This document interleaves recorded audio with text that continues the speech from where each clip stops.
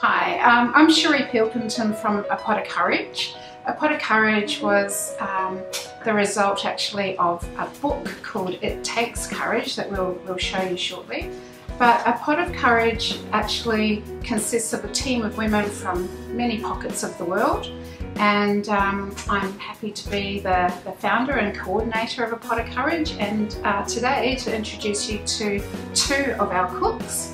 So we have in the kitchen today we have Nyibol Ding from South Sudan, South Sudanese Ethiopian actually, come on in, and Lilly Wright, who is Malaysian. So A Pot of Courage is very much an intercultural model, so we have a whole range of cultures including Anglo-Australian, and the idea is that we work together, we exchange skills and lived experiences. So I think that Nyibol could probably give you an idea of what she's going to cook up in the A Pot of Courage kitchen. The menu today, today we cook in a sauce, Keywat sauce. This is Ethiopian sauce. So we got here. The main thing with sauce is onions. So we already pre-cooked onions in this pot. So we have one plate, and they already been cooked. And so we... Have you just cooked that in oil? Yes. And anything else in there? This onion, they were 10 big onions. Yep. And then with the 2 cups of oils, olive oil, and oil you want to put in. And then 2 spoons of vegetable. This one. Yep. So that's the stock. This is the stock. Vegetable stock. Yep. That has the salt in it, so you don't need the salt to put on. Right. And you've just slow cooked. And then this? Not slow, but cooked it for 1 hour. So we Now we will mix the ginger in the, put the ginger in the blender and mix it.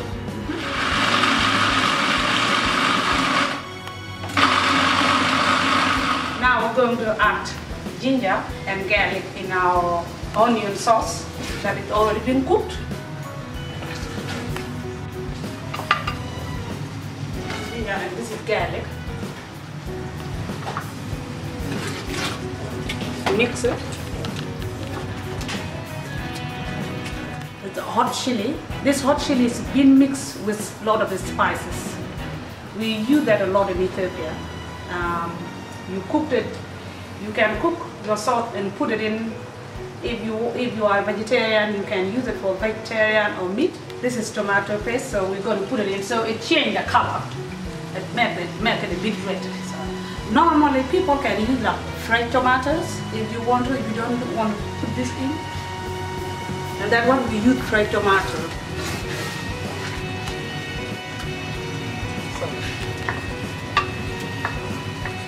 Nyibol, because it's Refugee Week, I thought that it might be a really good time to just talk a bit more about your life experience and your journey to Australia.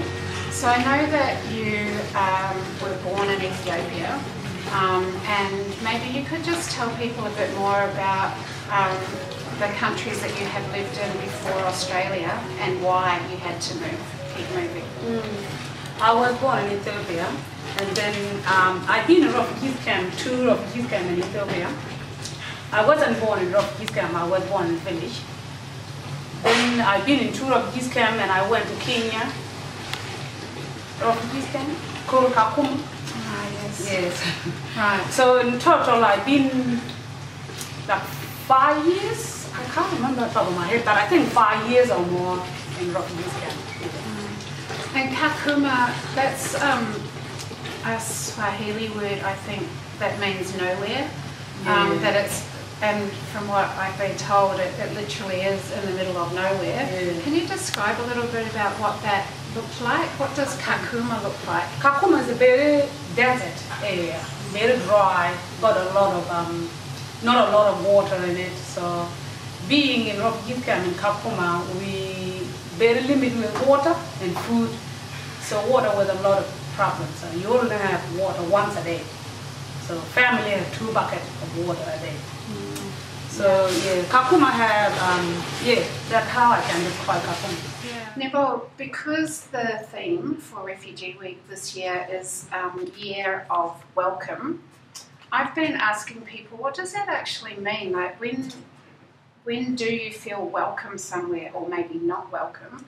Can you remember a time in your settlement in Australia where you actually felt like, oh, maybe I am welcome here, maybe I do belong here?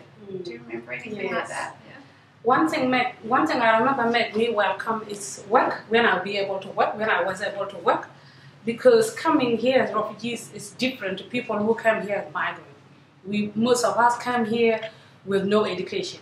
So we have to start from the beginning, like going to learn English as second language, even how to learn write your name. That's something I remember when I first go to English classes. And because coming here you expect to be able to provide for your family, but then you arrive here and you step back. You have to learn English, you have to learn how to do certificate to be able to get a job. So that was something that I looking forward for years when I was learning English as second language. Then after that I do certificate 3, and I remember having a job. I'm like, wow, now I'm part of the country. Because seeing people go to work is amazing, and then you don't. And then you get your driver's license, and then you have all this independence. This is the ingredient for the bread called Injera. This is not the original, but we made this and the company will come good. This one is 1 rice flour, 1 box of rice flour, and 2.5 cups of separating flour. 2 cups of rice. Separating flour. Yes. And then 4 cups of water.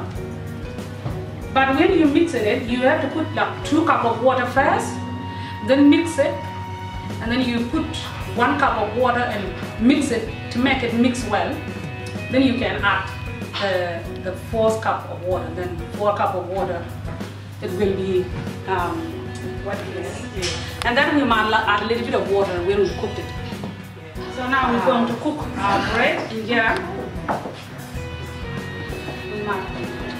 The trick with this cooking is now it's like this. Because this is like briny, like a buttermilk. Like buttermilk. Yes. So we put the high heat in the pan. We put it in a high heat in the pan, and when you cook it all the time, use non-sticky fry pan, so that will cook it easy.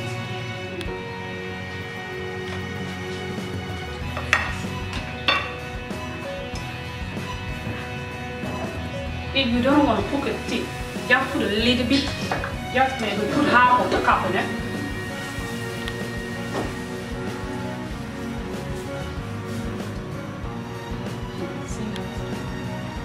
Start cooking. This is my favorite dish, Keywat sauce and injera.